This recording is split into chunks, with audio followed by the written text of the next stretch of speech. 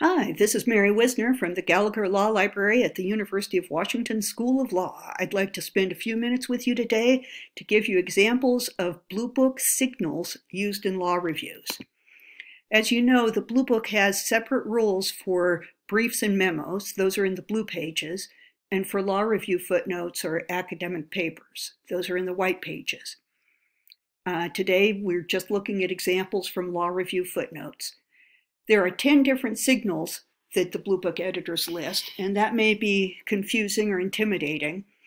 How do I tell the difference between this one and that one? Or maybe it feels odd just to have some sort of word in front of a citation. But think about ordinary conversation. It's very common to start a comment in conversation by saying, well, on the other hand, by the way, but, I'm not the only one who's saying this. What's more, that reminds me, look at it this way. And another thing, listen to this. Remember that. Well, all of these are signaling to the other person in the conversation something about the point you're going to be making. Signals in law review articles do a similar thing. They tell the reader, I'm making a point here and I'm just giving an example. Or I'm making a point here and I know that it's not exactly what I just said, or I know I'm going off on a tangent. No signal is the first signal. It means you have direct support. For example, here's an article by Dean Barnes. In his influential article, Legitimizing Racial Discrimination, blah, blah, blah, critical legal studies scholar Alan David Freeman, and he has a footnote citing the article by Alan David Freeman that he just mentioned in the text. Boom, nailed it. It just means I'm talking about this thing, I'm citing about this thing. There's no interpretation, it's just absolutely direct support. Here's another example. Professor Saeed wrote a law review article about embedded advertising. You know, when you watch TV and they have a can of Pepsi or a box of Cheerios in the episode you're watching. Her example here is you're watching Chuck on network television. She talks about a specific incident where they had Subway products. She has a footnote, cites the episode, Chuck versus the First Kill, NBC television broadcast. She talks about something else in the episode, footnote, id. Same thing, same source as the previous one. And then she talks about the company's slogan, $5 footlong, and cites Advertising Age, an article that talks about what the company slogan is. So very direct support. Now, direct support includes quotations.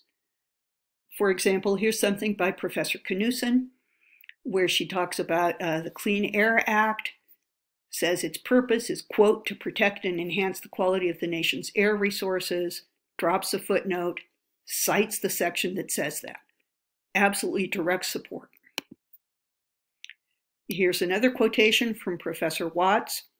Decisions from the DC Circuit borrow from State Farm's language. She quotes it, then she drops a footnote, Wedgwood Village Pharmacy versus DEA. E.g. just means you're giving an example. It comes from a Latin phrase, but it just means for example. Use it when you know there are other examples, other sources, but you're just citing one or a few. It can be used by itself or in combination with other signals. That's what the Bluebook says. I like to think of it as when it's used by itself, it's being used in combination with no signal. Therefore, it's always used with something else that the Bluebook lists. Here's an example from Professor Kalo. Research into various methods of persuading consumers continues. In the past few years, several scholars and commentators, notably this guy and that guy, have written about it. Footnote, e.g. this guy, that guy again. See also somebody else.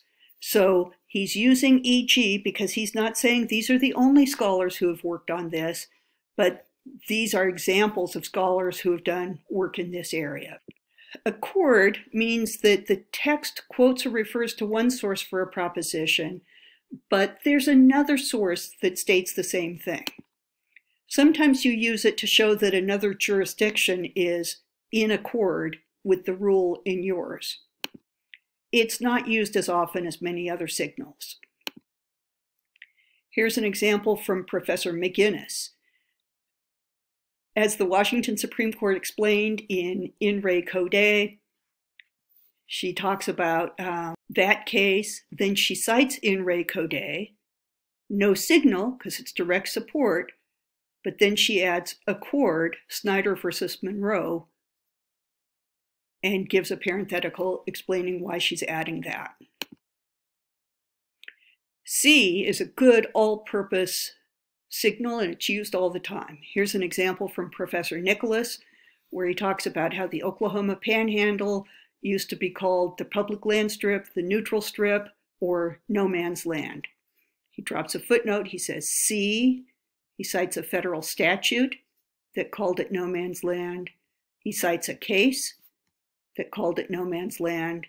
He cites a book that says it was called by different names, including no man's land. Here's another example of C. This is Professor Kalo talking about soldiers and how they relate to robots that seem almost human. He has a footnote, C, and a book about robotics in war. C, an article by Professor Kalo. C, also a chapter in a book about humanoid robots. CEG combines the C sense of here is general support with the EG sense of I know I'm not giving you everything. Here's a footnote by Professor Mary Phan talking about an op-ed written by Newt Gingrich and Pat Nolan. She says the op-ed hit newspapers across the nation in January 2011. She says CEG, and she cites the Fort Wayne Journal-Gazette, the St. Paul Pioneer Press, Pittsburgh Post-Gazette, Virginia Pilot and Ledger Star, and a couple of others. So this is enough to support her proposition that it hit newspapers across the nation, but she's not saying this is comprehensive. It's CEG. C also is sort of a bonus. I've given you support, and here's something else you can look at. Here's an article by Professor Box and an Oregon lawyer named Philip Jones. When such a fundamental conflict was not present, courts have declined to remove the personal representative. Footnote, e.g., Rowley versus Salmons. And then, as a bonus, we get C also, Shad versus Lawrence. So they could have stopped with the first case, but they're adding C also as a bonus, another source to look at. CF means that the source you're citing supports a proposition that's different from the one in the text, but it's close enough to lend support. You should add a parenthetical to explain what you're getting at. CF is from the Latin for compare, but it's not the same as the other signal we'll look at, compare this with that. With CF, you're comparing a source with something you said in the text or the previous citation. When you use compare this with that, you're comparing two sources in that same citation sentence. Here's an example of CF. It's from Professor Mannheim. Article 1, Section 5 of the Constitution states this, and then a footnote, no signal because she's just supporting the quotation. The U.S. Constitution says this. Then she goes on to make an assertion. This provision governs all federal elections except for those associated with the presidential race. CF, Bush versus Gore, parenthesis, adjudicating a dispute over results in presidential election. So up in the text, she's talking about election of members of Congress. The CF is the president. It's off on a tangent, but it's an interesting tangent. Compare this with that. You're comparing two or more sources. You should use parentheticals to show the point you're making. And I'm not going to use citations here, I'm just going to use fruit. Compare apples, parenthesis, thin skin, with oranges, parenthesis, thick skin. Or compare apples, parenthesis, grown in Washington, with oranges, parenthesis, grown in warmer states. You can compare apples and oranges on many different bases, and so using the parenthetical helps your reader know why you're comparing them. You can add more. So we could say compare apples, thin skin, and plums, thin skin, with oranges, thick skin, and watermelon, thick skin. This is not used often. I did find an example. This is from Professor Bob Anderson. The legacy of colonialism places Indian tribes in a special category under federal law. Compare this case with that case. In the first case, the Fifth Amendment grand jury requirement does not apply to tribal governments. In the second case, the Fifth Amendment due process clause did apply to tribes as against Congress. And so he's using that comparison to support his proposition. In a yin and yang of legal citation, many positive signals have parallel negative signals. No signal means you've got direct support. Contra means your authority directly contradicts what you just said. C means you've got support, but C means the authority points the other way. CF, you have support, but CF means it points the other way. Contra is not used often. It just means that the source states something directly contrary to what you just asserted. I found an example here from a note in the Harvard Law Review, and the author has a footnote and then says contra and cites the Supreme Court case.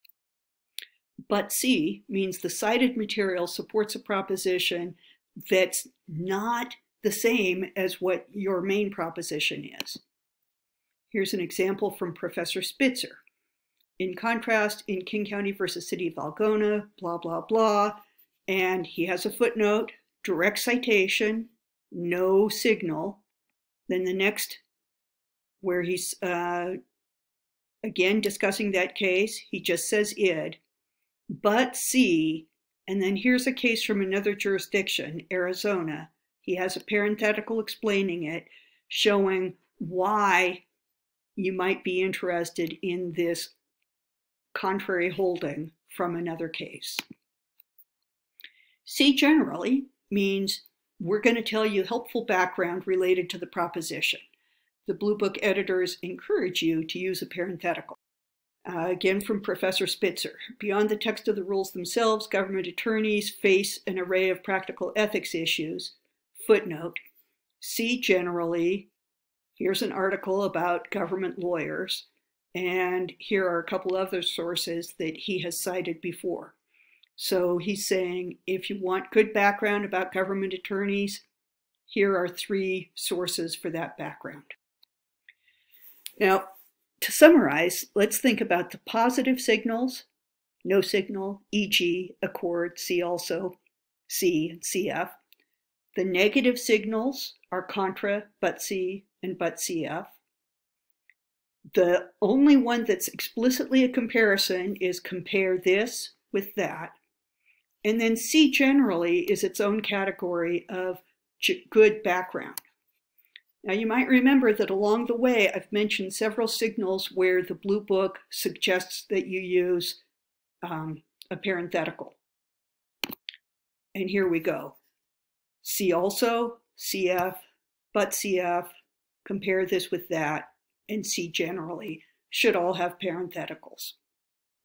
This has been Mary Wisner of the Gallagher Law Library. Please see our website for library services, research guides, and more.